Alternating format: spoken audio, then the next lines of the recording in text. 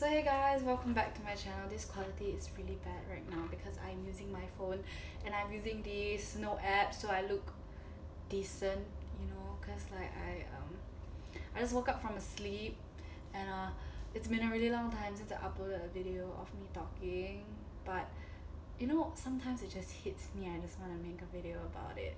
So like just now when I was asleep, like right before I took my nap, I watched the show The End of the World, which is a Netflix original series, I believe, and let's just say it was the best show I've watched this year, like the best TV show by far this year, and let me tell you why. Okay, Snow app has this cutting thing, so like every 1 minute I have to like cut, so I'm gonna make this like less than 5 minutes, and the brightness keeps adjusting itself. It's so annoying. Anyway, let me just give you some theories that I have about this show and why I feel like it's good. I know this is really unnecessary and really extra, but I feel like I like to do reviews, so I'm gonna do a review about this show. It starts off with a pilot as James being a sociopath, thinking he's a sociopath in the beginning, but actually I don't think he is. Technically, he was just someone who was scared to fall in love, and what happened was this show gave a really realistic way of thinking in our minds, like how some of us think in our minds. I don't know if you can relate to the show, means that it gets to you and it gets into your mind because you can relate to it, because it's something that we do on our daily lives. It's just that some of us don't notice it. You know, like every emotion they express is emotions we feel inside. That's why I feel like it was a really, really good show, because it kind of described how I felt. Also, not only that, the show actually portrays both sides of the emotions of falling in love. Like it actually shows the realistic thinking of how people fall in love. Like first, Alyssa is so scared to fall in love, and James just doubts everything because of his past traumas, like how we relate to our everyday lives of how we hold grudges towards people. Those emotions actually relate in some way. That's what I feel. That's why I feel like a lot of people are very connected to the show. Me personally, I'm really, really connected, as you can see, because look, I am making a video about the show, which is really extra. But second point is because I'm really, really bored now and I have nothing to do, like really nothing to do before I go for dinner.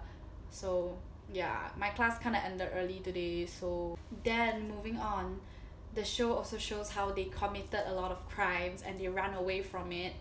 But one thing I found smart about this show, right, was like they only had 8 episodes. So those 8 episodes, right, in those 8 episodes, they ran away as much as they can. They lost their ways and then they found ways back together. They tried to reconcile with family but failed. So in the end, she realized so many things. Like I was on Tumblr reading all the, you know, little post pins thing, you know, I don't know what you call it. And then like I started to realize that a lot of people are actually going like really all out about this show. Like this show is actually a good show. So I decided, okay, I'm not gonna type, I'm just gonna talk, you know. So like I don't know if any of you guys here watching this video can relate to me, but I just feel like I can relate to this show a lot. So if you can, maybe leave a comment below. And yeah, I feel also that season 2 should happen. Let me tell you why season 2 should happen. This is point 2 of why season 2 should happen. Season 2 has not been announced by Netflix, but I hope it does, because I have so many questions, like what happened to James, what's gonna happen to Alyssa, what's gonna happen to everyone basically, because they left the show with a blank black screen and it was good. But I feel like, you know, they should have a season 2. Netflix, please have a season 2.